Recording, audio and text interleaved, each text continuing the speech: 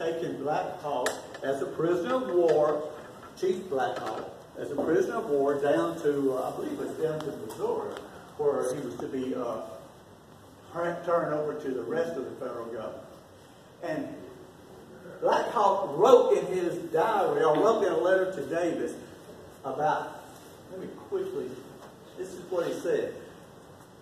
The path of glory is rough and many gloomy hours obscure it. This is the Native American writing. May the Great Spirit shed light on yours, and may you never, listen to this, may you never experience the humiliation the power of the American government has reduced me to. Wow, talk about irony. There was a man, Black Hawk, who was held prisoner. He was turned over to the Yankees, who wanted to make a public spectacle out of him and hang him. Same thing happened to Jefferson Davis. Go to the next slide very quick. Now, I like to say this because I like to upset people, especially people who don't understand history, but Jefferson Davis was the South's last real president, the last legitimate president. And why did I say that? Next slide. It's because of the Declaration of Independence. Well, we can't read all that, and I'm not going to read it, but the important part of it is the part that says governments are ordered or based upon the consent of the governed. And that any time a government is bad, we have a right to get rid of that government and institute new government. That is the birth certificate of two republics in America. The original republic in 1776 and the Confederate government in 1861. We like to, Don and I say the South was right in 1861 because America was right in 1776. So why do the opponents of the South, the haters of the South, why do they always go over to the emotional issue? Oh, you're a traitor, you're treason, or you are a racist, or they go to those emotional arguments because they don't have the facts. They don't have the truth. The facts and the truth would destroy their argument, but it also would call into question the very foundation of the government we live under today. A government that was not founded upon the consent of the governed, but by bloody bayonets. Bloody bayonets. And your ancestors' blood was on those bayonets. Let's go to the next slide. This is a picture of a drawing of a fellow by the name of William Rawls. He did the first textbook used at West Point to teach the Constitution. Now, William Rawls was an abolitionist. He was from Pennsylvania, so he wasn't a southern redneck trying to make a defense of slavery. No. Now, what did he say about secession? Very important, because every one of our Confederate generals and officers who came from West Point, all of them said, we learned the right of secession at West Point. That was before it became woke point. We learned it at West Point from William Rawls, Judge Rawls' textbook. In chapter 32 of Rawls' textbook, he describes the procedure by which a state may withdraw from the Union. Stay in front of the camera. Stay in front of the camera. Okay. Sorry about that. I like to roll around. It's okay. Baptist background. But at any rate, he gives the procedure by which a state can secede from the Union. Taught at West Point by the federal government. Well, what about treason? Isn't Robert E. Lee a traitor? Let's get rid of all his monuments and tear them down because he's a traitor. He's a traitor to America. No. Judge Rawls in chapter 11 of his textbook has an entire chapter that says of treason against the United States. So he has a whole chapter about treason. Never is anything about secession mentioned as being treason. Why? Because he'd already said, how you do it.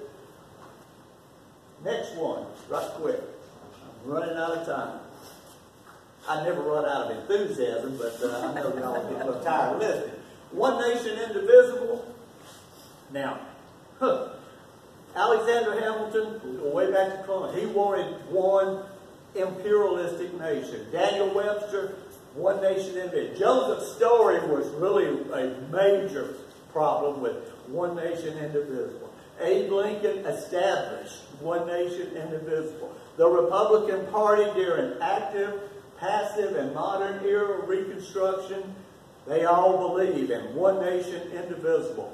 Woodrow Wilson, President Wilson, admitted to it. He said the war between the states established this principle that the federal government is, through its court, the final judge of its own power. What dictator has more power if he can decide how much power he can exert? Next one.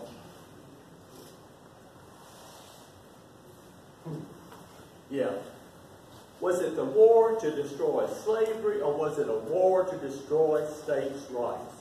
Now this is a great topic, but I'm just going to give you, now what is this guy, Union General Colonel Robert Ingersoll? Didn't he speak to the Republican, was it Republican Convention in 1880? Yes, he was a free thinker, what we would call today secular humanist. He was somewhat of a radical socialist, and he was a real pro-Lincoln, pro-radical Republican, and he was a bad guy, folks. This is what he said. That great stumbling block, that great obstruction in Lincoln's way and in the way of thousands was the old doctrine of states' rights. You see, it wasn't a war to destroy slavery. It was a war to destroy states' rights. Defense, not defiance. Next one. Let's see. States' rights in America. All right. States' rights in America's legitimate republic of sovereign states. This, up until 1861, America was basically defined by Thomas Jefferson and James Madison in the Kentucky and Virginia Resolves of 1798. That's in the book too, so you can take a read if you've never heard about it. But this is basically what it says. That let me see. I'll just take a little bit of time and flip over here because this is from the Kentucky Resolution written by Thomas Jefferson. It says, resolved that the several states composing the United States of America are not united on the principle of unlimited submission to their general government, but that by compact, under the style entitled the Constitution for the United States, that to this compact each state acceded as a state, that the government created by this compact, that's talking about the federal government, was not made the exclusive judge of the extent of the powers delegated to it. And in the Virginia Resolves done by James Madison, the powers of the federal government, it says, are limited by the plain sense and intention of the Constitution, and the federal acts are no further valid than they are authorized by that grant in the Constitution, and that in cases of deliberate, palatable, and dangerous exercise of other powers not granted by the Constitution, the states who are parties to the Constitution have the right and are in duty bound to interpose for arresting the progress of evil and the liberties appertaining to them. In other words, the sovereign states, yes, I'm finished, the sovereign states have the ultimate, that is you and I, we the people of the sovereign states, we are the one. And this is what Jefferson Davis was fighting for. He came forward with a wonderful idea, the high road to emancipation. So when the slaves were earned their freedom, they would be educated and prepared to be self-sustaining positive, contributing members of Southern society. Instead, through the efforts of bloody bayonets, they were forced down the low road of emancipation, and you see what it brought us to.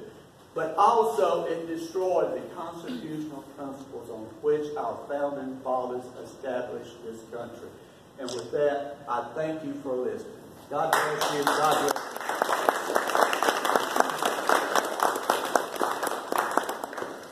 Well, before y'all get seated and run out to sell some books, we've got something to give both of our speakers. Chief, Lieutenant Commander-in-Chief. I want y'all to pull them out and show the camera what all y'all got. So, in there is a piece of World War history itself. When the property was originally built, they brought in slate roofs from Wales. Remember Sir Spread?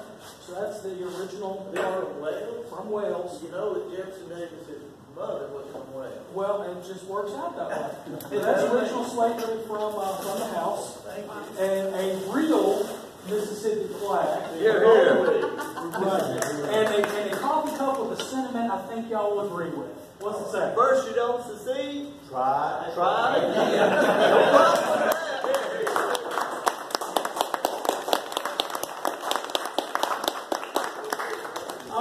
So again, they're set up out there selling their books. If you want to get a copy of any of the books, are great. But especially Jefferson Davis, The Highway to Emancipation, they're out there. I believe they have hardback and paperback with y'all. Yes, and the money doesn't go to my twin brother Arlie. It all goes to the gift shop, so it supports both walks. So definitely. In the next couple of minutes, 7 Stars Artillery was going to fire a round off. 1 round, 2 rounds, 3 rounds, 4? 3 rounds! Woo-hoo! Out of the gun, out of the front. We have cake, we have punch, of course, museum, library, house tours, everything like that. Visit the gift shop, $5. Thank y'all for coming out. Give us about, 5 minutes, Daryl? And we'll reconvene out front. Thank y'all.